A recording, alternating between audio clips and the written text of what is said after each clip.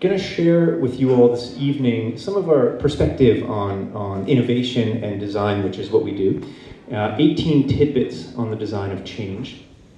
And I have 20 slides, including my intro and my conclusion. 18 fits nicely in the middle. We work with companies and organizations in the public sector, private sector, on helping them come up with new ideas and moving the needle within the context that they're trying to work.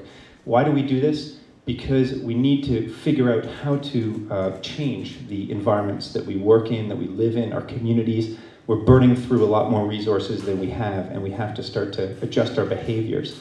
So what is system change? What does that mean for us? It's about people changing. It's the decisions people make, the things they buy, the actions they take, the relationships they have. So if we can kind of make shifts on that very individual, personal level, the greater system changes around that.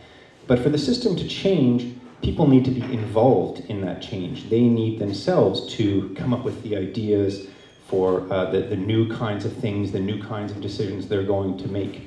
So nothing about me without me is sort of a driving philosophy behind the work we do. You can't tell people what to do. The issue, though, is that when people come together and do stuff together, that it's very messy. It's hard to predict what happens in a room. So what we try to do is try to give people tools to empower them to be better collaborators, better thinkers, better creators, so that they sort of have those tools. Even when we leave, they're better collaborators.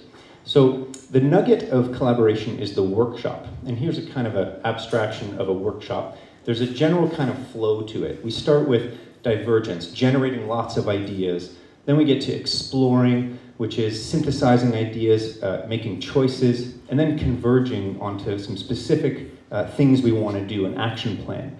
Sometimes we're working in a full, large group, so let's say there's a room of people like this, maybe 60 people, everyone's talking together. Sometimes we're in small groups of 5 or 6, kind of working in parallel on little side projects, and sometimes there's moments where individuals are thinking or sketching or reflecting on something.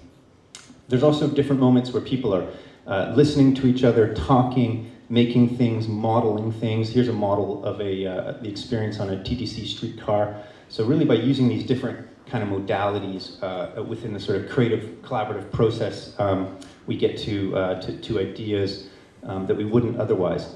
Really core in the process is this idea of prototyping. So start really small, like begin anywhere with a simple sketch, get a group of 6 people and give them half an hour to solve a tough problem, and they'll just come up with a paragraph or a sketch, and then you can build on that, build from there. So start small and build with that. Work visually. So get people to draw their ideas and then share and discuss those ideas. And just by sort of shifting gears into the visual domain, all sorts of things come into the conversation that may not otherwise be there. Visual thinking. In a kind of an experience when we're thinking about, how do we want people to work, if it's too comfortable, if it's too familiar, then we find that the creative energy doesn't come out. So we try to push people a little bit, make it a little bit uncomfortable. Maybe there's some silence, maybe they're doing things they're not used to doing, but not so far that they're freaking out and panicking. In a given group as well, there's going to be different styles of creative problem solvers. So some people like to generate lots of ideas. On this side is sort of more imaginative, on that side is more kind of analytical problem-solving styles, and we want to try to empower these different kinds of people to be creative in a process. Also thinking about who should be part of a collaboration. So who are the stakeholders? Who has ownership over a certain problem? So we're trying to, let's say the problem is we're trying to build a better community. So there's all sorts of people who live in that community, who work in that community.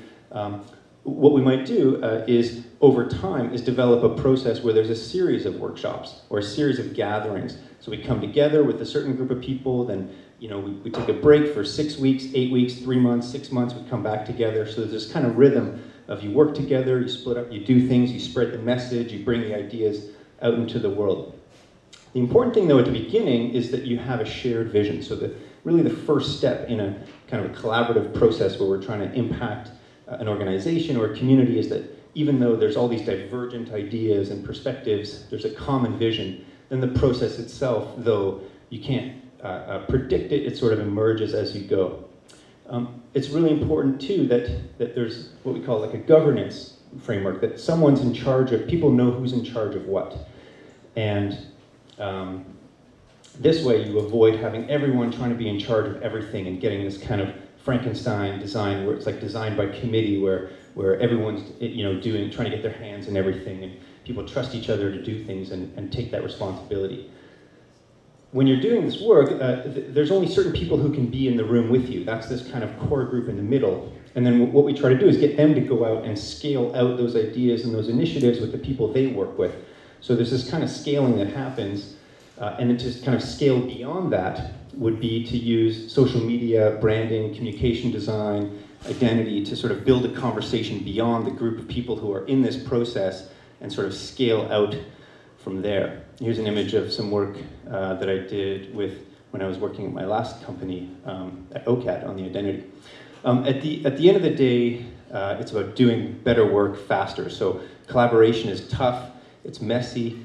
If we can solve tough problems together, we will have a beautiful planet, beautiful blue marble to live on for many generations to come, and we won't need 4 of them because we're probably not going to get any more.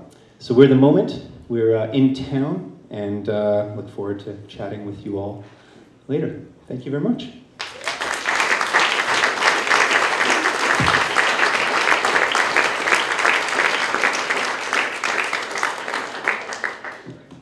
I think we're waiting.